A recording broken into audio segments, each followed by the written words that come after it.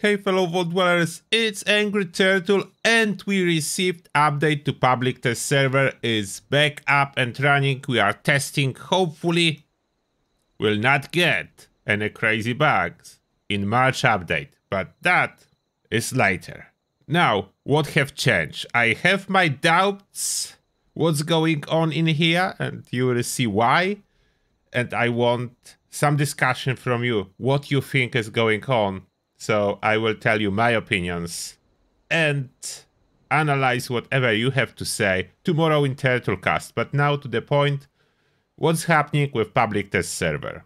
So we received patch notes for the public test server is running, and from the start of the patch notes, after reviewing feedback from our PTS community, we have decided to remove infusions from this update. This whole update, by the way, was about those infusions and mutated public events. That's a March update we are talking about. We are going to re-evaluate infusions moving forward based off player feedback, but as of right now, they will not be in this update.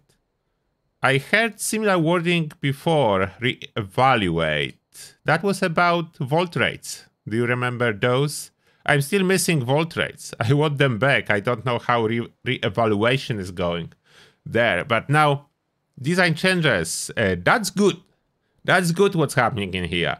Daily script from 300 to 500 and you will be able to hold 6,000 scripts. So that's good. That's the replacement we are getting for lack of those new infusions. And there is more stuff. There is not even everything listed here on those patch notes, so we'll go into the PTS back in 1 second. Now, what are they giving us to replace the infusions ingredients that we should earn from those mutated public events, as those stay? If you missed that, then check older PTS video and I'm showing the mutated public events.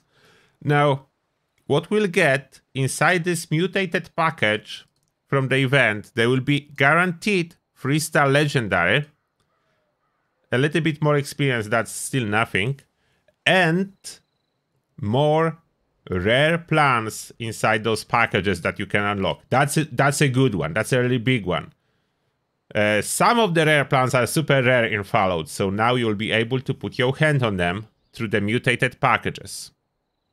And as well, the 4 unique legendaries, like 3 of those I show you in the previous PTS video, those are mostly launchers, like quad auto grenade launcher. I think there is 2-shot Murph Fatman.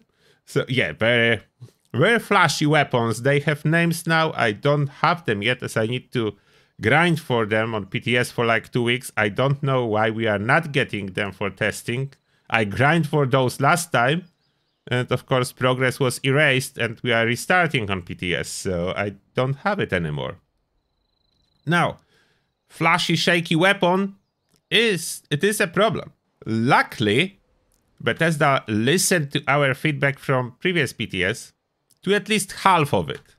As now, if we go into settings, under display and scroll down, there is a new setting, enable camera shaking. By default, it's on. So let me remind you what camera shaking is. If I use auto grenade launcher, I should just cover your eyes. It will be flashy. And you can see how everything is shaking. Like, look at this Nuka Zapper race back there. And look how it's shaking when I fire. It's all shaking. Now, the same situation is happening when I'm sprinting in power armor. You see this shaking going on? It's very annoying. So this is the shaking. Now if I switch it off in the settings, I go into the settings. Again, display, scroll down. Enable camera shaking off. Now I fire grenade launcher. It's still very flashy, but as you can notice, there is no shake at all. So half of our feedback is already implemented. It's awesome. I hope the flashiness will be tuned down. Now, if I sprint, look how smooth it is. Look how smooth it is. You'll be half less tired from playing Fallout 76 thanks to this single setting. This is huge. This is like from everything in this patch, from all this extra script, extra mutated events and stuff, I'm the most happy about camera shake setting. If we'll get camera flash setting to tune down those explosive flashes, I would be ultra happy. Even if they scrap all other content from the next patch, I will be ultra happy. But content is odd, like we are getting those mutated events, infusion totally scrapped, just extra more script, 4 new named legendaries, some more rare plants. So this is like QOL and bug fixes patch at this moment. There is no actual new content, so I don't know. I don't know what exactly we should think about it. That's why I need your feedback, and I will read it. I will read your feedback, and we will be talking about it more tomorrow on the Turtlecast. So if you can provide me with your opinions, please do so.